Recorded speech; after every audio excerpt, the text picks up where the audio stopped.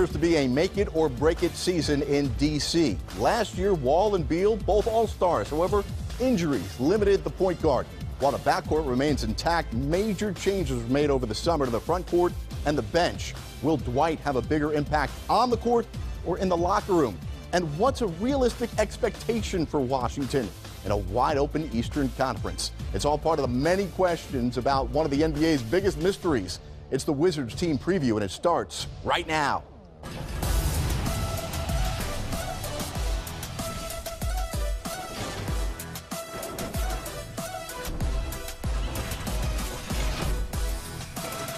No excuses. That's the marching orders from the owner of the team. 10 points looking ahead to the season to come for the Washington Wizards. We got an all-star and NBA champ, Steve Smith, and a guy the Wizards wish they had on their roster, a defensive-minded guard that can pick up anybody. Derek Harper with us. I'm Jared Greenberg. The Washington Wizards may be the most perplexing team in the NBA. Injuries, guys, certainly have been a factor for this franchise, but maybe a lack of chemistry has been a bigger issue for this core that, listen, they went to the second round of the playoffs over a stretch of 3 times over 4 years, right? Now they just simply have us scratching our head. So Wizards, 10 points. Let's go number 1 here. Does the all-star backcourt, John Wall, Bradley, Beal, do they need to prove that they don't need to break this whole thing up? Is it a make-it-or-break-it year right now for these guys? You know, everything comes to wins, and I think in the expectations for them. But I would say it's not reason why because of their contracts. I think it's going to be extremely hard to maybe move one of those guys unless it gets so bad where one of these guys said they want out. I think they're over it, Jared, of what they had, whether they like each other, can they play together. I think they know they're stuck with each other, Harp. And I hope, because they're so talented and they're so young, they can get on the exact same page and then come out and understand it's about winning games versus their individual accolades. Jared, perplex is a great word to use when you talk about the Wizards, because if you look at them talent-wise, you would say this is a great basketball team, the makeup of the team. Even Porter, you talk about a guy like that, he fits well with those guys. Also, I think it's ego, in my opinion. I just think that a lot of times when you get guys with similar ability, Bill, John Wall, both superstar, all-star players, as you alluded to, Smitty, I think it's hard if you're not going to sacrifice. That's what it boils down to with this Washington team to me, whether or not they'll sacrifice themselves and their personal numbers to be successful as a team. It's not about one person. It's about everybody collectively when you start talking about winning in this league. And Harper, it doesn't seem like it's been because the pieces don't fit, right? It's not like other teams where we say, well, those two guys, they can't play together. Their styles don't work. So how do you put that ego behind you? Because this team has done a lot of talking over the years. They say they're done talking. You have to grow up. And that's why. How do you do that, though? You do it. Right. You look at your bank account, it's full. Right. The other guys look at their bank accounts, they're full. All that's left for you to do is win at this level. That's what it's all about. That's the bottom line, is how far you go and how well you do come playoff time. Smitty, the number that sticks out for me from last year is 22-17. The Wizards were 22-17 last season against teams that didn't make the playoffs. They had some unbelievably bad losses, games where they had huge leads at home against bad teams. How do you avoid those bad losses? You know, I think Harp said it best, sacrificing. And I think also in the game of basketball is when you have your, skill set, whether it's scoring for some guys, whether it's ball handling, assists, how can also you can help your teammate? Also, how can you help win a game other than what you do best? And I think for the Bradley Beals, the John Walls, is they got to find a way to incorporate other guys. They got to find a way defensively to get after, because this backcourt with their size should be lockdown defenders. John Wall has great size as a point guard. Bill has great size. I think it comes down for them is I will give them a little bit of a pass. I don't think their bench was as strong as it needed to be. I think they shorted up a little bit more, but I think this is the team. This is their season right now, Harp. Spotlight is on management, coaching, and players and everybody. And you added Dwight Howard, so spotlight's on this team. Well, you can't question what they are as a team. You can't question the talent. You can't question the average. Defensively is where they struggle.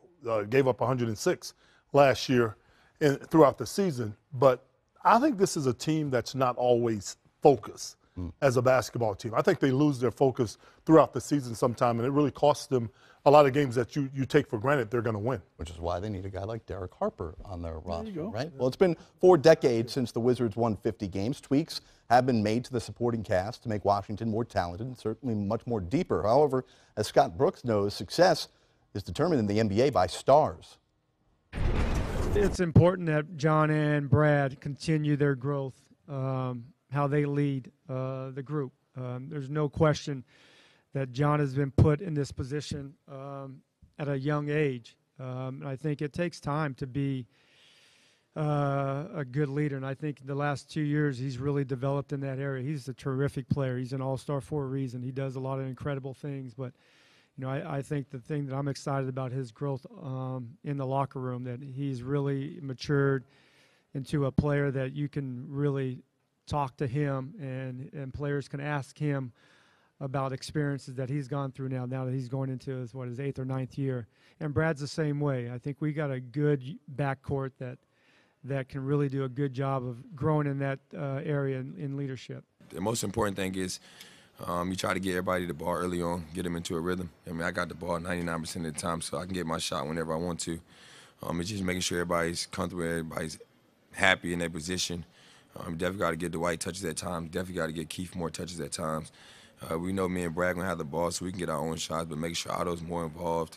And in the fourth quarter, those guys have confidence in the rhythm. They need to take a big shot. They're comfortable doing it. But I think for any team to be successful, you know, any group of people, well, you got to have positive people around, because we're all going to go through things as individuals, and we're going to go through things as a team. And I think the best way to get through it is by staying positive and, you know, bringing the right type of energy every single day, because NBA season is a grind. It's not going to be easy. There's going to be some dog days. But, you know, for myself, I just try to always stay positive, always smile, and I never let people see me down. Certainly saying all the right things. On to point 2 here. Wizards essentially swapped Marcin Gortat for Dwight Howard. Dwight's numbers last year in Charlotte may be overlooked by many. At 16.5 points per game, 3rd in the league in rebounding, but just like seemingly each of Dwight's stops, his effort and effect on teammates was questioned. So for a team that already has chemistry issues, will Dwight Howard have a greater impact on the court with his numbers, or will the impact be felt more in his relationships or lack thereof with his team? You know, the thing I question with a guy like Dwight, who's obviously had a pretty darn good career thus far as a player, and this is not a knock on him, but I think maturity-wise, when you don't grow in this league, it's like you pushed the rewind button and you went backwards. Because if you look at Dwight, you look at his frame, you look at his athleticism, all the things that he has that he's gifted to have, I don't think he's gotten as much out of his skill set as he could have. And I think a lot of it is just being a little bit too immature, in my opinion, as a player. You know, I look at it, Harp, and watched him grow and play here in high school. I think he came out obviously dominant, because and then got a chance very early to go to the championship. And sometimes you think, well, I'm going to do this every year. And it didn't come for him, you know, as far as an organization and a team. And then I think the injuries has also hurt him. Yeah, and I think when you have the injuries and then also you're not winning, and I think you said it best, he's tried to mask a lot was going on injury-wise and not feeling comfortable. And I think last year was the first time I think I saw him comfortable in himself. And also that I saw him physically back to being somewhat a Dwight Howard. He'll never be the Dwight Howard we know that was 18 years old jumping. But when you start to look at those numbers and just the way he was moving, Harp, I thought he was more comfortable. If he can come with that numbers and athleticism, next for him is leadership and demanding of playing the right way and playing and doing things the right way. I'll add this, Steve. The league has gone away from the Dwight Howard type centers. It's more stretch bigs in the league. I think that's going to hurt him as well. Think about this. Playoff basketball slows down to almost a walk, right, during the playoffs. You don't play as fast, you're scouted well, so you don't get as many easy baskets. Dwight Howard is a guy that if you needed a basket from down the stretch, you could go inside and he could get you something. But then the problem with that is he's not a good free throw shooter. So you put him on the line late, you don't know if he's going to get 1, 2, and it hurts you from that standpoint. And if he goes a few possessions without getting a touch, does he then start to sulk on defense? I think he got to take a page out of Clint Capella. The way the Houston Rockets, you got to Pick, dive, block shots, and You got to dunk make the those basketball. big guys happy, though. And you got to dunk the basketball, and that's where John Wall's going to have to keep him happy. Yeah. You mentioned injuries. That's already a concern with Dwight Howard. We'll talk about that in our next segment. But let's move on here to Otto Porter, who says he's healthy after surgery over the summer on his left leg. Point number 3 here, guys. Porter has increased his scoring and efficiency basically each season in the NBA. Over the last 2 seasons, you realize this? He is the 4th leading three-point shooter in the league based on percentage. But does Porter need to be more involved in the offense, and is that on Porter, or is that on John Wall to get Porter more opportunity? You know, I'm going to go with it's on John Wall, it's on Scott Brooks, because I think you have to demand when you watch a kid like this, and I'm not talking about just touch it so he can get more shots. What I love about Otto Porter, put the basketball in his hand, and I'm not saying he's a point guard, Harper, Jared, but he makes great decisions. And I think sometimes you take John Wall off the basketball, let him thread up with Porter coming off screen and roll, let him make the right play. He's a good basketball player that fits in. And any guy that I think fits in and playing the right way, put it in his hand, not as a point guard, just let him touch it. I don't like Harp. Sometimes he's just standing there as a spot-up shooter. Right. He's done that well, like to your point, you looked at the numbers, but he's more than just a spot-up shooter. You know, in the past, and I hate to keep bringing it back when we played and all of this kind of stuff, it's irrelevant at this point, but whatever happened to when a guy is efficient as an offensive player, a guy that he can make plays. You just talked about him being one of the better three-point shooters percentage-wise. Why not have a point in the game where you just go at this guy? When Kyle Korver comes into the basketball game over the last couple of years, He gets the ball. He gets the ball Right. because he can do what? He can make shots. He's one of the best three-point shooters in NBA history. This guy could be mentioned in the same breath, but he doesn't get it. And I think that comes down, you said it, Coach Brooks, of course. Scott has done a decent job in Washington, but I think the point guard, man, that's the head of the snake right there. Right, you talk about and that's the guy that has to be the guy that's involved in everybody. When I play point, Jared, the number 1 scorer is number 1. You're the leading scorer, Smitty, you're going to always be happy. Then you got the number 2 guy. You got to make that guy happy too. And it's a real fickle balance to do that. You talk about chemistry, putting ego aside, trusting one another.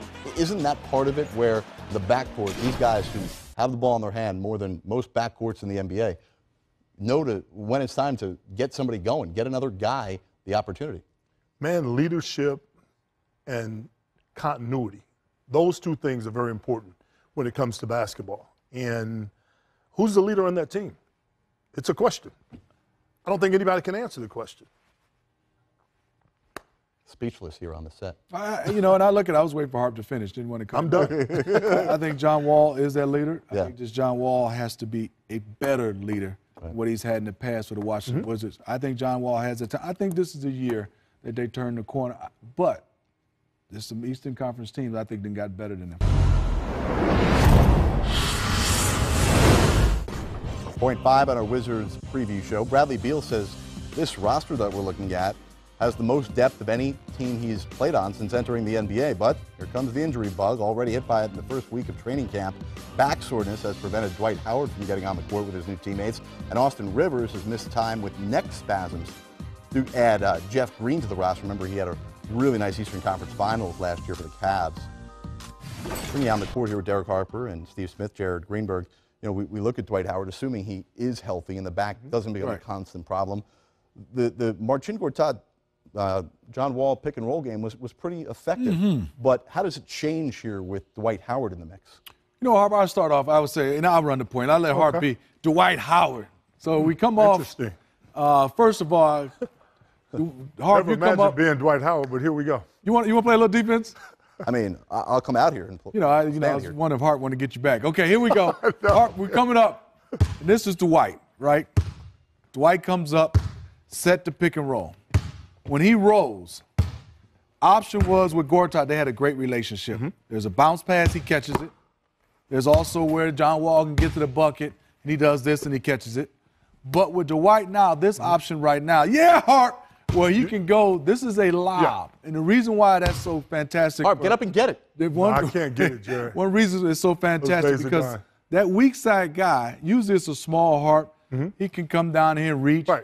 Actually tries to get in front of you. Tries to get in front of you. Yeah. But he's not going to be able to get in front of a guy that's a lob threat. And I think if he comes off too early and say that's Otto Porter, now John Wall has an even better option. It opens up a lot for the guy who's handling the pick and roll with the Dwight Howard versus Marcin Gortat. Say what you want about Dwight Howard as a player, but in the pick and roll, he's always had good hands, good strong hands. You can basically throw him any kind of pass you want, and he's going to be able to go and get it. So that's a plus. Gortat, to your point, Steve, as far as getting lobs, didn't see that a whole lot. And I think also because he's a guy that's a fantastic offensive rebounder, when you're driving, Derek Harper and myself is driving, and that guy is a lob guy and athletic, the big doesn't want to get his body off of him too much early, and that gives you another count or half a second that maybe you can get to the bucket and finish, even draw a foul when guys come over late. To your point, Dwight last year, 6th in the NBA, 6th in dunks per game. But really where he's going to help the Wizards more than anything is on the defensive end. Otto Porter is a really good perimeter defender, but how important is it for Dwight to stay engaged and be that defender no matter what's happening on the other end of the court? I think extremely important. That's one of the areas as a team where this Washington team has struggled, and that's on the defensive end. Again, they gave up 106 points last year. In the playoffs, it got even worse for them as a basketball team on the defensive end. So I think his presence in the middle, being a policeman there, I think is really going to be important throughout this year. And staying healthy is the other thing. And you think about it, if they're going to compete in the Eastern Conference, the Celtics prefer to play a little smaller, right, with Horford at the 5. You do have Baines, but then you got Embiid, right? You need for Philadelphia somebody to be able to guard Embiid. And, you know, I don't know if Dwight's the best guy in the league for it, but you need that inside defensive presence. Yeah, he's one of the guys that can match physically with Embiid. And I think also, to your point, when you play small against Dwight, he can punish you on the offensive glass and the defensive glass. If you have Dwight Howard getting you 2 or 3 more possessions, being able to kick out the guys that wears down the defense, and I think also an offensive rebound putback, that's demoralizing for a team. When you play great defense and you get the ball up on the rim and you can't box out and he can get a putback or a tip dunk, I think it's going to be fantastic for them. Guys like Embiid, they take Dwight Howard away from the basket, and he's not nearly the same rebounder that he is when he has to go out and try and guard guys out there. And that's where the game has changed, because bigs now, they roam out on the perimeter now. It's a whole different game when you start talking about the old traditional centers to the guys now. Number 9 of 10 on our Wizards preview. Markieff Morris recently said that Boston has never been better than us. Number 9 of 10 on our Wizards preview. Markieff Morris recently said that Boston has never been better than us. Is that a bit of a strange statement, considering that the Celtics have gone to back-to-back Eastern Conference Finals and the Wizards haven't made it out of the second round since 1979? I'll give you another line here. This one from John Wall. He says he doesn't want to be one of those guys who is known as a guy who can't get out of the second round of the playoffs. Wall said, on paper, we look great. He added, but that doesn't mean anything until you go out there and prove it on the court. You think about the NBA and you think about where you want to place the Wizards. Is there a team that has as high of a ceiling and as low of a floor as Washington?